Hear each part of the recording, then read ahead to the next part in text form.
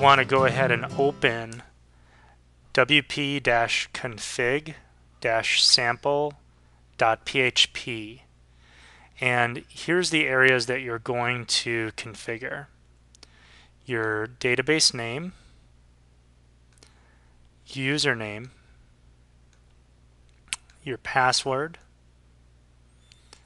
the location of the host server.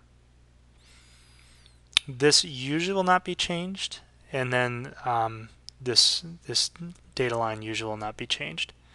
And then down here, you're going to create a unique phrase by using this link here.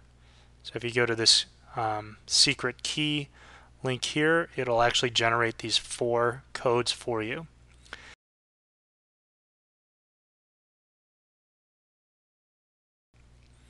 You want to log in to your interface, go to domain login, and then you're going to go to your domain manager. Click on your domain that you're going to be configuring. Okay, and to find my host name, what I'm going to do is I'm going to click on this box with the pencil on it, and that's going to open up the host name right here, my local host. Once that's complete, you configure your